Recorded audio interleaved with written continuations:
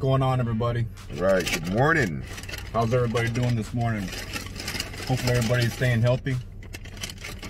We got Jason's Deli today. Jason's Deli. I know a lot of you don't know about Jason's, but this is a big, kind of a big deal down here in Texas. That is pretty damn fat. Oh yeah. This is Texas' own deli. This is a chicken panini. That's a pretty damn fat sandwich right there, man. This deli is out of Beaumont, actually. New York style deli here in Houston with a little Texas twist on it. For those of you that might know, I worked there at this company for 9 years at Jason's. And I've had the food in a while. You know, my wife, she used to work there too. And I don't know, let's see how things changed since then. Look at that. Wow, that's big and bold right there. Deli club. And you know, this food is kind of pricey, but it is big though. I never had this before. First time for him, so he should enjoy this. Not a first time for me. I used to make all the sandwiches. I was pretty much a big deal there at that company. Yep, there you go. This is what you call a steak sandwich, ribeye. I almost got can't really see that too good, but I don't know. It's like a sub or something like that. So we'll see. One thing that I'm concerned about now is there's a lot of rapid food on here. I mean, where I'm from, they would not use They would not use this type of. So this is the problem, y'all, when it comes to sandwiches. Look at that. Oh. This is the problem when it comes to sandwiches, man. I'm from up north. This is abomination. You see that? That's fucking salad mix. You will not find this on the East Coast. But enough of my ranting. Let's dig in. All right. That's pesto. Oh yeah.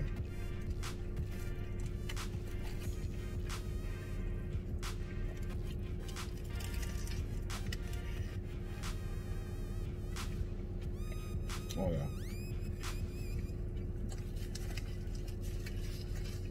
That's good. First time having this sandwich from Jason. This is something new. It's all right.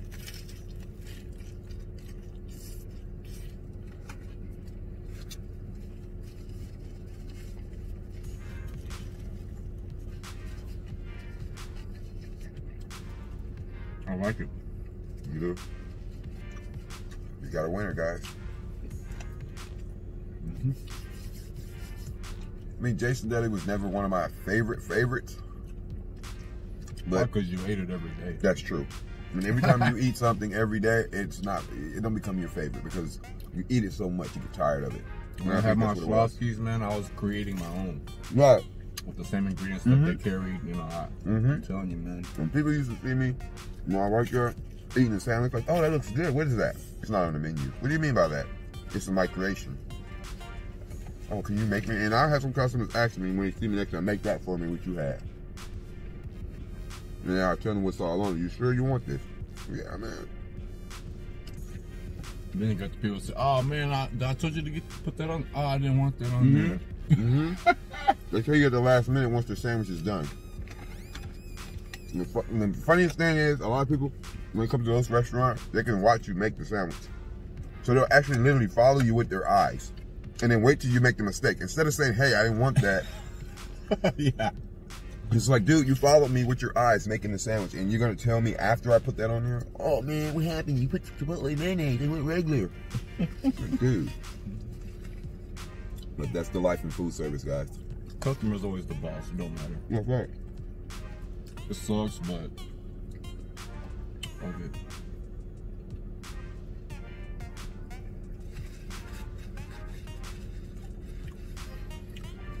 I never really get pesto or anything, man. I had it a few times, but the flavor of it's real distinct.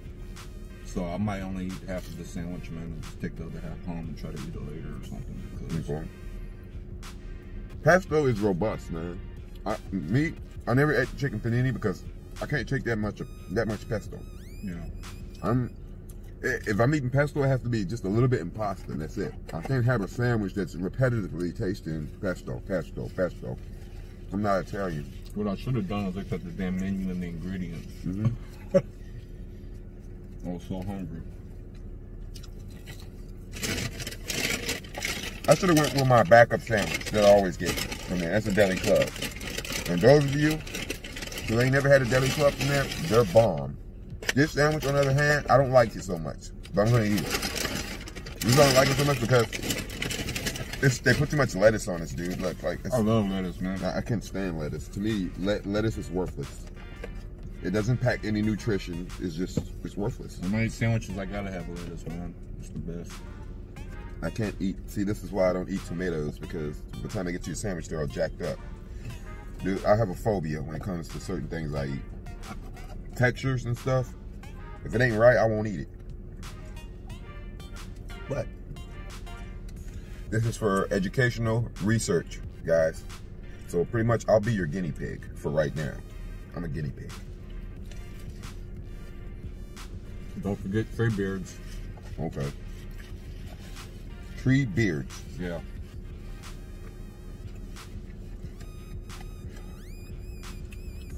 Tree Beards.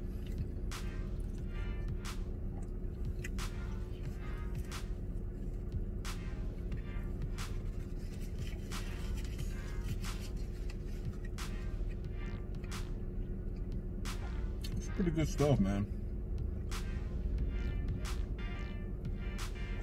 I can duplicate this in my house. Oh yeah. And, yeah. Just go on down to your local grocery mart, toast you up some wheat bread, and grab you some lunch meat. You're good to go. Pack of bacon. Mm-hmm. Yeah.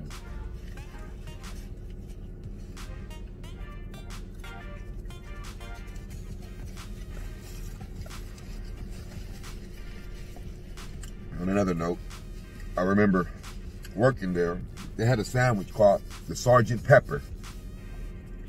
For those people who know about the Beatles, the Beatles had a song called Sgt. Pepper, or an album, I think. Was it an album or a song? I believe it was the album. Okay. And the Sgt. Pepper was a sandwich that had peppers and onions on it. That was marinated in this seasoning that was so good, man. And it was the French. It was a part of the French dip lineup. They had French dip sandwiches there too. It's called. I've never had that either. Yeah, they're pretty good. Called the Beef Eater, and you dip it in au jus. Au jus, dude. I mean, that Sgt. Pepper. Once you dip it in the au jus, man, that sandwich is so good, man. And they can discontinue that sandwich, man. Made so many people mad. A guy with his son, he was eating that sandwich when he was in college, because Deli been around for about 40 some years, guys. About 45, if I'm not mistaken. This guy was he went to college.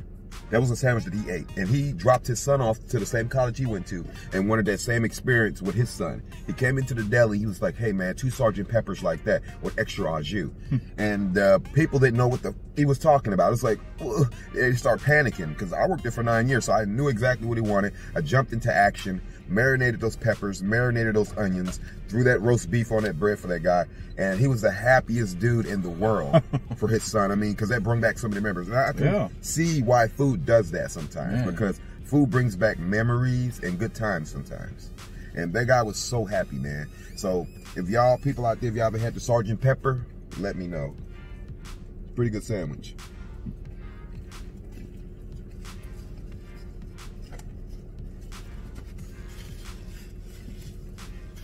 Now we can talk. Jason is all day with me, because like I said, I worked there so long. But my old high school friend Nathan contacted me yesterday. So maybe in the future he might be in a couple videos with us or something. Right on, right on. I hadn't seen him over 20 years, and he too was like my brother. Right on. I was growing up and counting and shit, but it was a really good time to him yesterday, man. You know, so we both want to link up so we can do a video or two together. Right on. That'd be badass. Doing big things, trying to make some things happen, trying to bring you guys more content, more videos.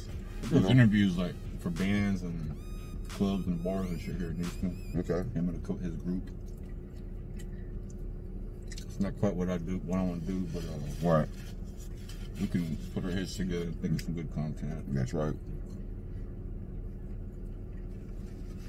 And doing YouTube videos is kind of like a full-time job, man. Man, that's why a lot of these cats, to do these videos, man, they get paid.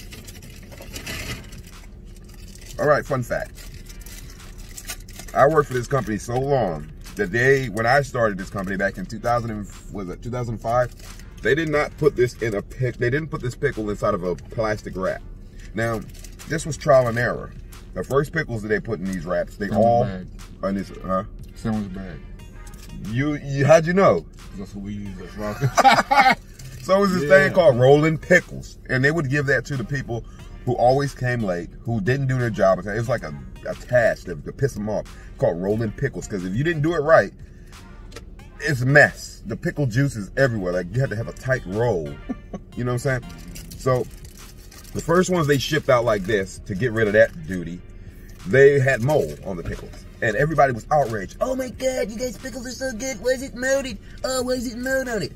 They didn't have a way to figure out the packaging thing. You see how it got a little moistness in there? That's to keep that pickle fresh. The moisture comes from the pickle itself. Yeah, and you know, and what they were doing, I guess, at the company factory, they were drying the pickles and then putting them in here. So you know. These people are So yeah, we had a lot of complaints about the pickle being molded or having, like, you know, these little blotches on them. But let's see if they got a crunch. Oh yeah, fresh. That's how pickles supposed to be. You know, if people used to come to this company, Jason's, just for the pickles. Can I buy a dozen pickle spears? A jar, man. What do you mean? We don't put anything special on our pickles. It's just a small gherkin, which these are gherkin cucumbers, dipped in vinegar with the seasoning. I mean, it's nothing special, but they do use less salt in their pickles than other canned pickles and stuff. So.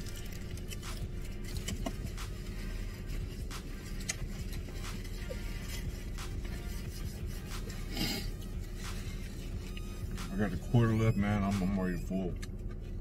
I underestimate. Dude, the football teams used to come in and get 2 of these bad boys. 2 of them. I seen Robert Ory over there. I used to work at the Deli. I worked at 3 of them, actually. But one of the delis I used to work at was in a Rice Village, next to the campus, University of Rice. And I had a chance to meet Robert Ory because he came in over there. This guy, man, Robert Ory put away 2 club sandwiches. You know, Mr. Robert Ory, the Rings, you know, San Antonio, Mr. H-Town. This guy killed those sandwiches. And it takes big guys to eat, you know, and then he took a muffaletta home. And I'm pretty sure it wasn't for nobody else, probably for him. Well, those are big sandwiches for big dudes. I mean, if you got an appetite, you can put that away. Yep, got a cane soda. Let's go in. I just now drank those sodas that I had gotten from Rocket Fizz like a couple of days ago. Word? Yeah. Oh man. She was good. Oh yeah. Man, we killed that. Me and my wife. Like the next day when I got them, I didn't drink any. I told her I needed a break from soda. So the next day, well, the next 2 days, we got these plastic shot cups, and poured it up for everybody in the house. My daughter was like, we were playing a game with my daughter, like, can you guess that? You know what I'm saying? Guess what flavor that is? Yeah, so it's pretty fun.